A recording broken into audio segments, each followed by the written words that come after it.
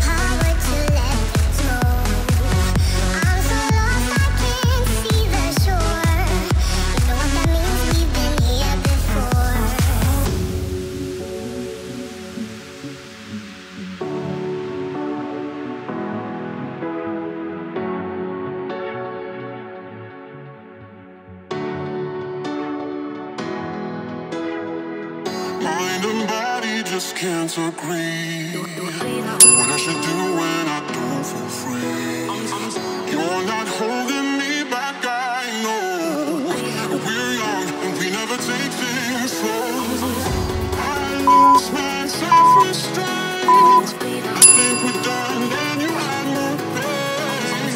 I calm down and watch it grind. And the weight is